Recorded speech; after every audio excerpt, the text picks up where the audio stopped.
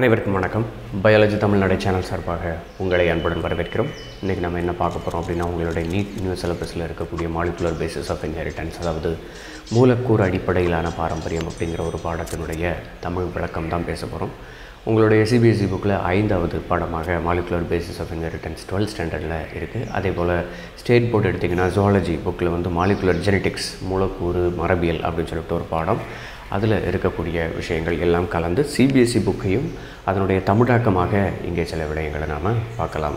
So இதுக்கு முன்னாடி part 10 வரைக்கும், அதாவது பாகம் 10 வரைக்கும் நிறைய காணொளிகள் வந்து நம்ம போட்டிருக்கிறோம். அந்த வரிசையில் பார்ட் 11ல் நம்ம பார்க்க போகிற தலைப்பு என்னது அப்படின்னு பார்த்திங்கன்னா, டிரான்ஸ்ஃபார்மிங் பிரின்சிபல். டிரான்ஸ்ஃபார்மிங் பிரின்சிபல் அப்படின்னா மரபணு மாற்ற கோட்பாடு. மரபணு மாற்றம் அப்படின்னா என்னது, இந்த இடத்துல மரபணு மாற்றம்னா என்னது அப்படின்னா, ஒரு செல் இருக்குது, அந்த ஒரு செல்லுக்குள்ளேருந்து பக்கத்தில் இருக்கக்கூடிய செல்லுக்கு மரபணுக்கள் மாற்றப்படக்கூடிய நிகழ்வு. The transfer of gene from one sell to the next செல். இதெல்லாம் எங்கே சார் நடக்கும் அப்படின்னு பார்த்திங்கன்னா, ப்ரோகேரியாட்ஸ், தொல்லுட்கரு உயிரிகள் இருக்குல்ல, அதில் நடக்கும். அதில் HGP, ஹரிசாண்டல் ஜீன் ட்ரான்ஸ்ஃபர் அப்படின்னு சொல்லிட்டு படிச்சிருப்பீங்க. HGT அந்த ஹரிசாண்டல் ட்ரான்ஸ்ஃபரில் பக்கவாட்டு மரபணு மாற்றம் அப்படின்னு சொல்லி நாம் ஒன்று படிச்சிருப்போம். இதில் வந்து காஞ்சுகேஷன், இணைப்பு அப்படின்னு சொல்லி ஒன்று படிச்சிருக்கீங்களா? அந்த இணைப்பு வந்து பார்த்திங்கன்னா இந்த மரபணு மாற்ற கோட்பாட்டிற்கு மிக முக்கியமான ஒரு கருவியாக செயல்படுகிறது.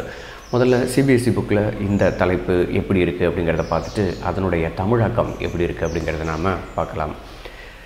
பொதுவாக வந்து ஒரு இடத்துலேருந்து இன்னொரு இடத்திற்கு ஜீன்ஸ் வந்து ட்ரான்ஸ்ஃபர் ஆகுது. ஒரு தலைமுறையிலேருந்து அடுத்த தலைமுறைக்கு, ஒரு ஜென்ரேஷன்லேருந்து அடுத்த ஜென்ரேஷனுக்கு ஜீன்ஸ் வந்து கேரக்டர்ஸை எடுத்துகிட்டு போகுது அப்படின்னு சொல்லி நாம் படிச்சிருக்கிறோம்.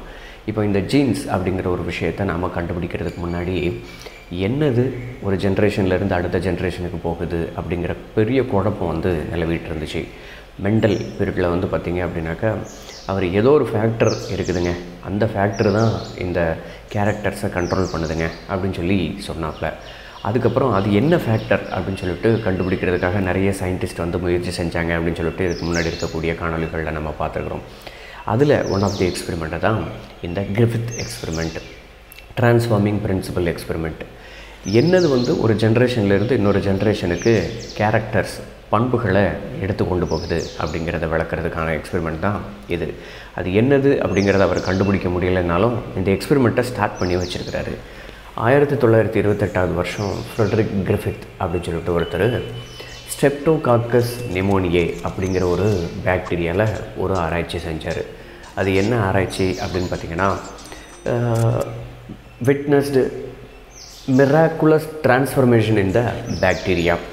டிரான்ஸ்ஃபர்மேஷன் அப்படின்னா ஜீன், மரபணுக்கள் வந்து ஒரு செல்லுக்குள்ளேருந்து பக்கத்தில் இருக்கக்கூடிய செல்லுக்கு செல்கிறது, போகிறது அப்படிங்கிற ஒரு விஷயத்தை அந்த ஸ்ட்ரெப்டோகாக்கஸ் நிமோனியாவில் பார்த்தாரு.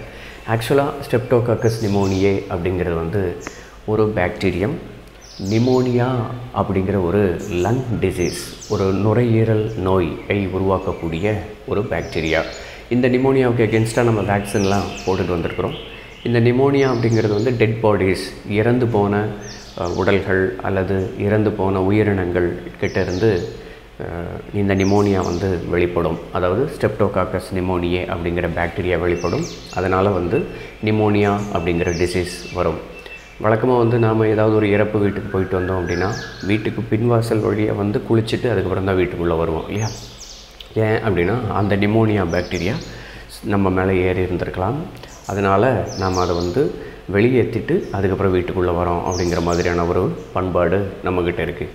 அதே போல் அந்த வீட்டில், இறப்பு நடந்த வீட்டில் கிட்டத்தட்ட ஒரு 16 நாள் கிட்ட வந்து வீட்டுக்குள்ளே யாரையும் விட மாட்டாங்க. அந்த வீட்டில் இருக்கவங்க வெளியே எந்த விசேஷத்துக்கும் போக மாட்டாங்க. ஏன்னா அந்த நிமோனியா பாக்டீரியா அந்த 16 நாள் அங்கே தான் உள்ளே இருக்கும். அப்போது அந்த 16 நாள் கழித்து வீட்டுக்கு வெளில கூட அடிப்பாங்க சிலவங்க. அடிச்சுட்டு அதுக்கப்புறம் விருந்து போடுவாங்க இல்லையா? எல்லோரும் எங்கள் வீட்டுக்கு வரலாம், நிமோனியா பாக்டீரியாலாம் போயிடுச்சு, அதனால் வழக்கம் போல் வாங்க அப்படின்னு சொல்கிறதுக்கு தான் அந்த விசேஷம் அப்படிங்கிற ஒரு ஃபங்க்ஷன் வச்சுருப்பாங்க.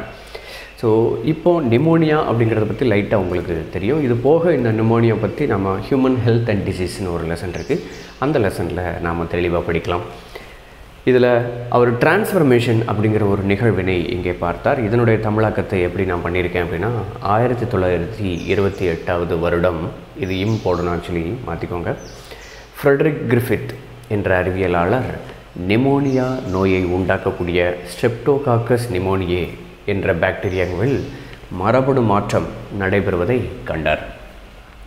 இந்த ஆய்வில் அவர் என்ன செய்கிறாரு அப்படின்னு பார்த்தீங்கன்னா, during the course of his experiment a living organism, அதாவது ஸ்ட்ரெப்டோகாக்கஸ் நிமோனியாவை அவர் எடுக்கிறாரு, had changed in physical form. அதாவது ஒரு ஜீன் வந்து ஒரு தலைமுறையிலிருந்து அடுத்த தலைமுறைக்கு போகிறதுனால அடுத்த தலைமுறையில் உருவாகக்கூடிய பாக்டீரியா வந்து சேஞ்ச் ஆகுது. அடுத்த தலைமுறைன்னு கூட கிடையாது, ஒரே தலைமுறையில் இங்கே ஒரு பாக்டீரியா இருக்குது, இங்கே ஒரு பாக்டீரியா இருக்குது, இங்கேருந்து ஜீன் இங்கே போகிறதுனால இந்த பாக்டீரியாவுக்கு என்னென்ன பண்புகள்லாம் இருக்கோ அந்த பண்பு இந்த பாக்டீரியாவுக்குள்ளே வந்துடுது. இதுக்கு பேர் தான் டிரான்ஸ்ஃபர்மேஷன் அப்படின்னு சொல்லி சொன்னாப்புல.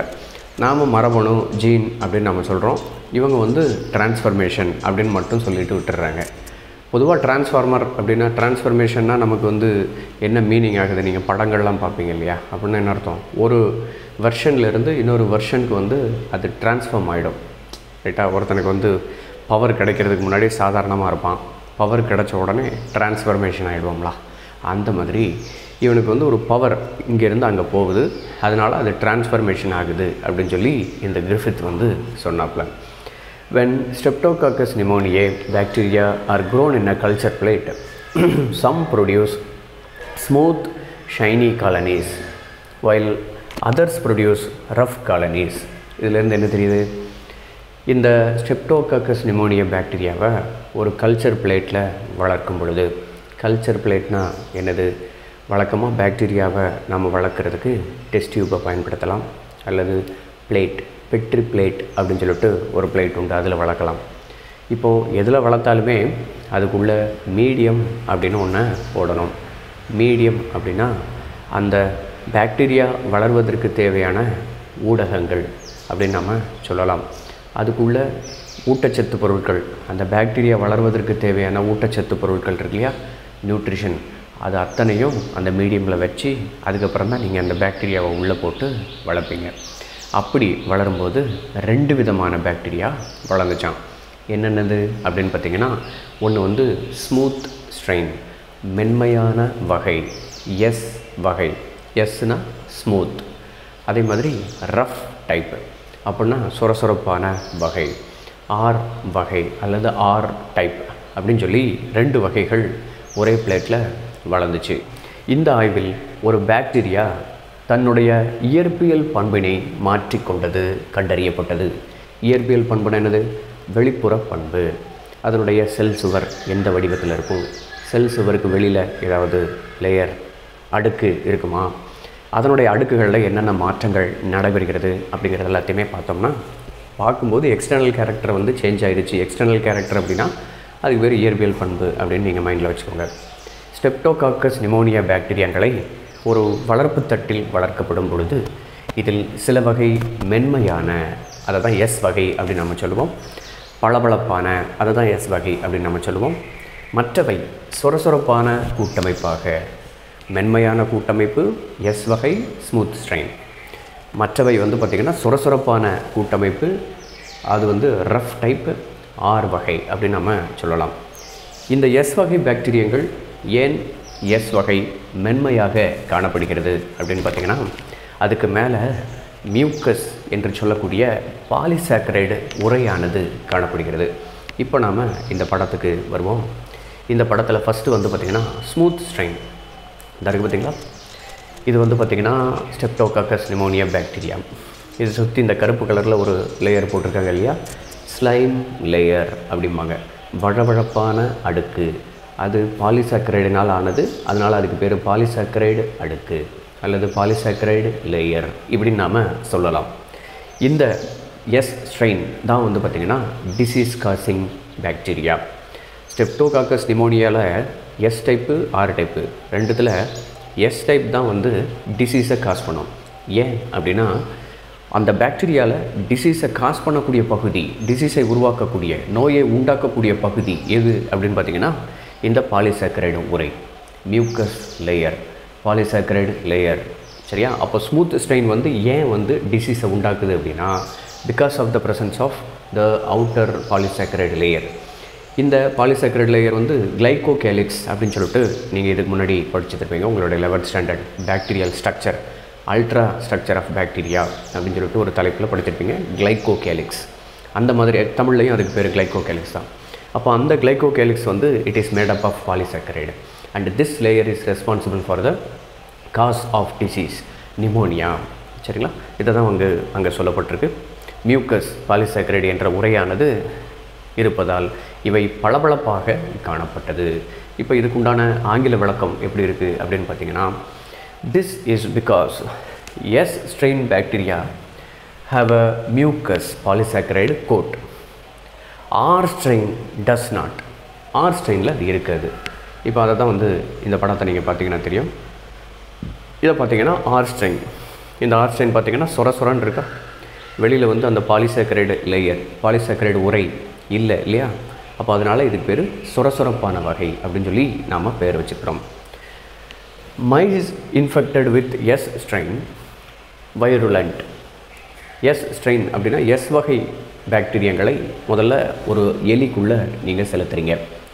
அது வைருலண்ட் அப்படின்னா நோயை உண்டாக்கக்கூடியன்னு அர்த்தம். அந்த மைஸ் வந்து என்ன ஆகுது? Tie from pneumonia infection. But mice infected with R strain to not develop pneumonia. கொஞ்ச நேரத்துக்கு முன்னாடி நான் சொன்னேன், இந்த எஸ் ஸ்ட்ரெயினில் பாலிசாக்கரைடு லேயர் இருக்கிறதுனால தான் டிசீஸ் உண்டாக்குது அப்படின்னு சொல்லி. அந்த டிசீஸ் உண்டாக்கக்கூடிய இந்த எஸ் ஸ்ட்ரெயினை நீங்கள் ஒரு எலிக்கு கொடுக்கும்பொழுது அந்த எலி இறந்து போச்சு. ஏன்னா இதில் வெளியில் இருக்கக்கூடிய பாலிசாக்கரைடு உரை அதுதான் டிசீஸை உண்டாக்கும்னு நான் சொன்னேன். ஆனால் ஆர் ஸ்ட்ரெயின் நீங்கள் கொடுக்கும்போது அந்த டிசீஸ் காசிங் பாலிசாக்கரைடு லேயர் வந்து இங்கே கிடையாது. அதனால் அந்த எலிக்கு கொடுக்கும்போது அது உயிரோடு இருந்துச்சு. இப்படிங்கிற விஷயத்தை தான் ஃபஸ்ட்டு நாம் சொல்கிறோம். நெக்ஸ்ட்டு வந்து பார்த்திங்க அப்படின்னா, மூன்றாவதாக ஒரு ஸ்ட்ரெயின் நாம் கண்டுபிடிக்கிறோம். இந்த எஸ் ஸ்ட்ரெயின் இருக்கலாம், இந்த எஸ் ஸ்ட்ரெயினை வந்து நாம் ஹீட் கில் அப்படிங்கிற ஒரு முறை, வெப்பமாக்குதல் அப்படிங்கிற ஒரு முறைக்குள்ளே செலுத்துகிறோம். அந்த முறைக்குள்ளே போகும்போது இங்கே மேலே இருக்கக்கூடிய இந்த பாலிசாக்கரைடு உரை மட்டும் நீங்கிடும். இங்கே இருக்கக்கூடிய எல்லா பாக்டீரியாவினுடைய கிளைகோகேலிக்ஸ் பகுதி, பாலிசாக்கரைடு உரை, பாலிசாக்கரைடு லேயர் வந்து நாம் வெப்பமாக்குதல் அப்படிங்கிற ஒரு முறையின் மூலமாக நாம் அதை ரிமூவ் பண்ணுறோம், நீக்குகிறோம். அவ்வாறாக நீக்கும்போது உருவாகக்கூடிய ஸ்ட்ரெயின் தான் heat guild S strain, வெப்பப்படுத்தப்பட்ட S வகை அப்படின்னு சொல்லி நாம் சொல்கிறோம். இந்த வகையை நாம் எலிக்குள்ளே செலுத்தினோம் அப்படின்னா அந்த எலி உயிரோடு இருக்குமா அப்படின்னா ஆமாம், உயிரோடு இருக்கும்.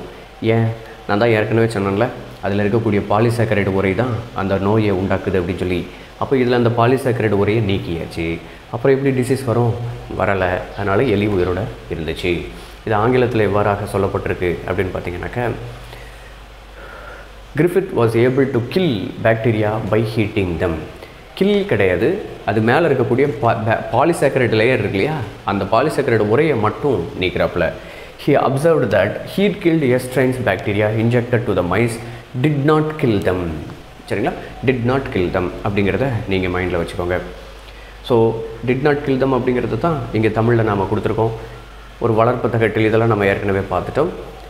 இதில் ஆர் வகையில் இந்த உரை காணப்படுவதில்லை. எஸ் வகை பாக்டீரியங்களால் தாக்கப்பட்ட எலிகள் நிமோனியா நோய் கண்டு இறந்தன. ஆனால் ஆர் வகை செலுத்தப்படும் பொழுது எலிகள் உயிருடன் எழுந்தன.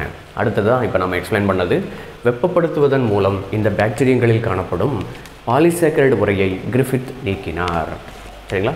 பாலிசாக்கரைடு உரையை நீக்கினார்னு நான் தமிழ் படுத்தியிருக்கேன். ஆனால் உங்களுடைய சிபிஎஸ்சி புக்கில் என்ன போட்டிருக்குவாரு? கில் த பாக்டீரியான்னு போட்டிருக்கான். சரிங்களா? கில் த பாக்டீரியா கிடையாது, மேலே இருக்கக்கூடிய பாலிசாக்கரைடு லேயரை தான் நம்ம ரிமூவ் பண்ண போகிறோம். சரிங்களா? அதுக்கடுத்து அந்த ஹீட் கில்டு எஸ் ஸ்ட்ரெயின், வெப்பப்படுத்தப்பட்ட அந்த எஸ் ஸ்ட்ரெயின் இருக்கு இல்லையா, எஸ் வகை, இந்த வகை பாக்டீரியங்களை எலிக்குள் செலுத்தும் பொழுது அவை உயிருடன் இருந்தன. இப்போது வெப்பமாக்கப்பட்டு உரை நீக்கப்பட்ட பாக்டீரியங்களையும் அடுத்த ஸ்டெப்புக்கு போயிட்டோம். இயற்கையிலேயே உரையற்ற பாக்டீரியங்களையும் கலந்து எலிக்குள் செலுத்தும் பொழுது அவை இறந்தன. அடுத்த ஸ்டெப் என்ன அப்படின்னு பார்த்தீங்கன்னா, when he injected a mixture of heat killed S strain with live R bacteria. இது என்ன எக்ஸ்பெரிமெண்ட்டு அப்படின்னு பார்த்தீங்கன்னா, இப்போது இந்த இடத்துல ஹீட் கில்டு எஸ் ஸ்ட்ரெயின் இருக்கு இல்லையா, வெப்பப்படுத்தப்பட்ட எஸ் வகை பாக்டீரியா, அதில் பாலிசாக்கரைடு உரை கிடையாது. இதையும் இயற்கையிலேயே இருக்கக்கூடிய ஆர்ஸ்டைன், இதுவும் நோயை உண்டாக்காது, இதுவும் நோயை உண்டாக்காது, இதுவும் நோயை உண்டாக்காது. ஏன்னா ரெண்டுத்துலேயுமே பாலிசாக்கரைடு உரை கிடையாது. இப்போ இந்த ரெண்டுத்தையும் நான் மிக்ஸ் பண்ணி போட்டேன் அப்படின்னா இந்த எலி சாகுமா சாகாதா அப்படின்னா அது செத்துருச்சு. ஏன் சார், அதான் பாலிசாக்கரைடு உரை இல்லைல்ல, அப்புறம் எப்படி அந்த எலி செத்து போச்சு அப்படின்னு சொல்லி நீங்கள் கேட்கலாம். இந்த இடத்துல தான் வந்து டிரான்ஸ்ஃபர்மேஷன், மரபணு மாற்றம் அப்படிங்கிற ஒரு வினையை அவர் ப்ரூவ் பண்ணுறாரு. நீங்கள் என்ன தான் வந்து இந்த செல்லில் ஹீட் கில்டு எஸ்ட்ரைனில் பாலிசாக்கரைடு லேயரை மட்டும்தான் நீங்கள் ரிமூவ் பண்ணுறீங்க, ஆனால் உள்ளுக்கு இருக்கக்கூடிய DNA it is having the tendency to produce the polysaccharide layer.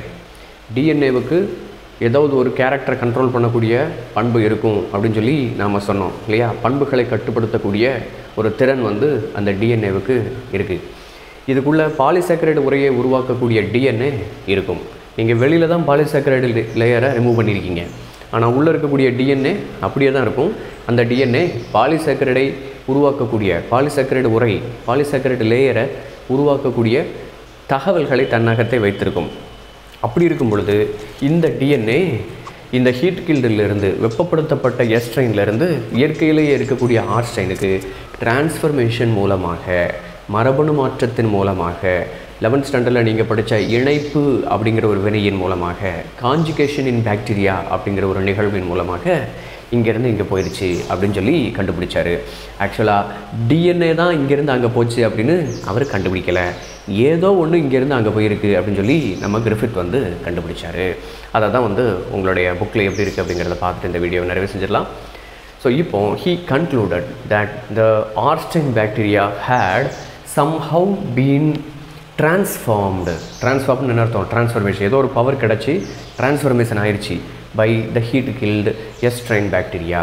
இந்த எஸ்ட்ரைன் பாக்டீரியா மூலமாக இந்த ஆர்ஸ்டைன் வந்து டிரான்ஸ்ஃபார்ம் ஆகிடுச்சு, மாற்றப்பட்டு விட்டது அப்படின்னு சொல்லி அவர் சொல்கிறாப்புல. Some transforming principal.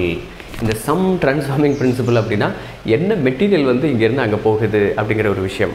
அதுதான் transformed from the heat guild எஸ்ட்ரைன் had enabled the Arstein to synthesize smooth polysaccharide coat and become virulent.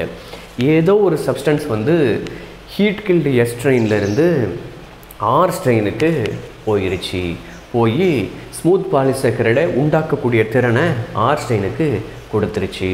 அதுவும் போக அதை நோயை உண்டாக்கக்கூடிய ஒரு பாக்டீரியாவாக மாற்றிவிட்டது அப்படின்னு சொல்லி டிரான்ஸ்லேஷன் நம்ம பண்ணலாம். இதை தூய தமிழில் நான் உங்களுடைய புக்கில் எப்படி டிரான்ஸ்லேட் பண்ணியிருக்கேன் அப்படிங்கிறத பாருங்கள். இந்த இடத்துல ஆனால் 6 வகையில் இந்த உரை காணப்படுவதில்லை, இதெல்லாம் ஏற்கனவே நம்ம பார்த்துட்டோம். அப்படி கீழே வந்தீங்க அப்படின்னா, இப்போது வெப்பமாக்கப்பட்டு உரை நீக்கப்பட்ட பாக்டீரியங்களையும் இயற்கையிலேயே உரையற்ற, அதாவது ஆர்ஸ்டைன் இருக்கு இல்லையா, பாக்டீரியங்களையும் கலந்து எலிக்குள் செலுத்தும் போது அவை இறந்தன. ஏனெனில் வெப்பமாக்கப்பட்ட பாக்டீரியங்களின் டிஎன்ஏவானது, ஆக்சுவலி இங்கே டிஎன்ஏவானதுன்னு நான் கொடுத்துருக்கேன். இந்த இடத்துல என்ன கொடுத்துருக்கணும்? As per the Griffith statement, அந்த இடத்துல மரபணு மாற்ற பொருள், ஏதோ ஒரு மரபணு மாற்ற பொருள் வந்து மரபு பொருளாக செயல்பட்டு 6 வகைக்குள் மாற்றப்பட்டு டிரான்ஸ்ஃபார்ம்டு, நோய் உண்டாக்கும் தன்மை கொண்டதாக மாறியது என்பதை கிரிஃபித் கண்டறிந்தார். இதை தான் வந்து இங்கே போட்டிருக்குது. ஜெனட்டிக் மெட்டீரியலாக அது டிரான்ஸ்ஃபார்ம் ஆகிருக்கு. This must be due to the transfer of genetic material. மரபு பொருள் ஏதோ ஒன்று இங்கேருந்து அங்கே போயிருக்கு அப்படின்னு சொல்லி சொன்னார். ஆனால் however the biochemical nature of genetic material was not defined from his experiment. இவருடைய எக்ஸ்பெரிமெண்ட்டின் மூலமாக என்னது டிரான்ஸ்ஃபார்ம் ஆச்சு, அதனுடைய வேதிப்பண்பு என்ன அப்படிங்கிறத அவரால் கண்டுபிடிக்க முடியலை அப்படின்னு சொல்லி சொல்லியிருக்காங்க. ஆனாலும் டிஎன்ஏக்களின் உயிர் வேதியியல் பண்பு இந்த சோதனையின் மூலமாக அறியப்படவில்லை. டிஎன்ஏக்கள் மட்டும் இல்லை, அது டிஎன்ஏனே அவர் கண்டுபிடிக்கலை அப்படிங்கிறது தான் இந்த மரபணு மாற்ற கோட்பாட்டினுடைய விளக்கம். மேலும் பல தகவல்களை தெரிந்து கொள்வதற்கு பயாலஜி தமிழ்நாடு சேனலை சப்ஸ்கிரைப் பண்ணுங்கள். நன்றி, வணக்கம்.